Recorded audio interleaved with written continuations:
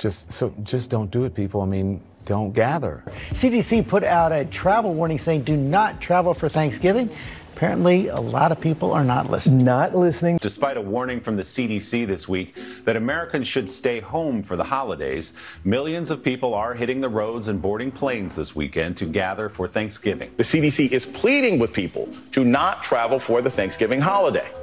But 40% of Americans plan to attend a Thanksgiving dinner with 10 people or more, potentially creating super spreader events all over the country. Thanksgiving has changed over time as well. I know in my family, I know several people who call it Colonizer Christmas because they don't really like the idea of what Thanksgiving represents. Sure. Or if you even think about it, that original Thanksgiving, where the colony was starving, and, anthropological research suggests was in such dire conditions they had to resort to cannibalism.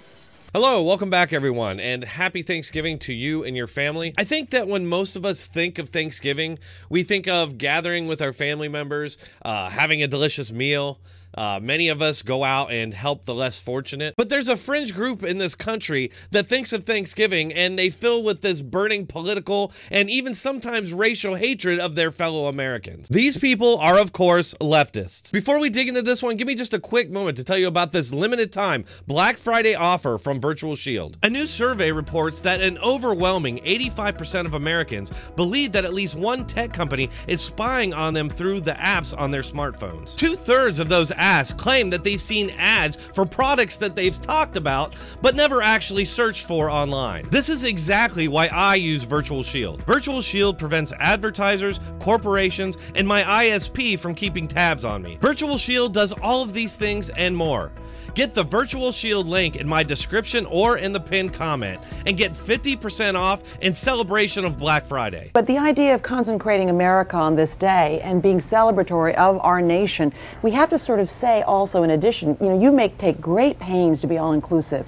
You know there are some American Indians who feel that Thanksgiving should be a day of mourning, not a day of celebration, because of what happened to their people. I think we've probably all noticed that as the years go by, the left becomes increasingly brazen in their attacks on two of America's favorite holidays, Thanksgiving and Christmas. For whatever reason, the left has targeted these holidays as part of their culture war. In past years, the media has attacked Thanksgiving as a celebration of swindling natives, genocide day, and equating pilgrims to Nazis. I love The Simpsons, but on last year's Thanksgiving Day special, they actually labeled the pilgrims, quote, oppressive colonizers, which we've come to know as the far-left Marxist anti-racism mantra. For example, last year on Colbert, he invited Nicole Wallace over for Thanksgiving to avoid her Trump-supporting family members. Oh yeah, I can't think of anything more American or in line with Thanksgiving than encouraging the hatred of your family members based on politics. You may have noticed several sitcoms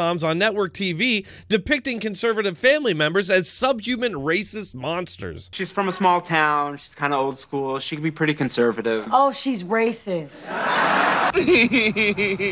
It seems like this year they have coronavirus to beat up Thanksgiving and anybody who celebrates it. Besides network and cable media shaming Americans who dare travel to see family members, MSNBC is of course also making it a racial issue, labeling it, quote, Colonizer Christmas, and describing the pilgrims as cannibals. Thanksgiving has changed over time as well. I know in my family, I know several people who call it Colonizer Christmas because they don't really like the idea of what Thanksgiving represents. Sure. Or if you even think about it, that original Thanksgiving, where the colony was starving, and, anthropological research suggests was in such dire conditions they had to resort to cannibalism. Wow. I mean, really, you're describing Thanksgiving as a celebration of cannibals. Really? Yeah, there were a few isolated recorded incidents of cannibalism among some of the Jamestown colonists during a particularly harsh winter, but it was not widespread. It seems to me to be beyond offensive to describe a national holiday that the vast majority of Americans celebrate as a celebration of racial, genocidal cannibals. What are the odds that we're going to see an increased amount of attacks on Christmas this year by the usual suspects. I would say it's almost guaranteed. Not a whole lot to say about this other than MSNBC has become a den of racist, anti-American hate mongers who are sponsored by companies such as Oscar Mayer, Gold Bond, and USPS. If you can avoid using these companies, I'd highly recommend it. That's all for this one. Happy Thanksgiving to all of you, and I'll see you next time.